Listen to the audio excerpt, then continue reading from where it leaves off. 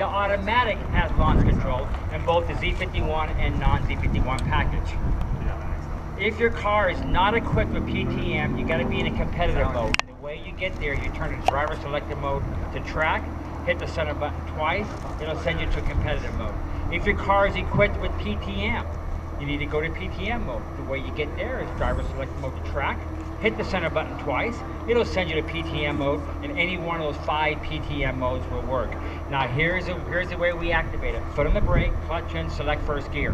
You gotta get the throttle and romp it to the floor very quickly. You can't roll into it slowly, otherwise it's gonna bounce off the rev limiter. So he's just gonna take his foot on the throttle and just mat it to the floor.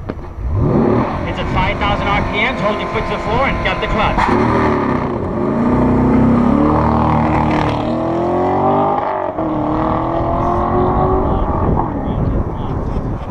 You hear the motor kind of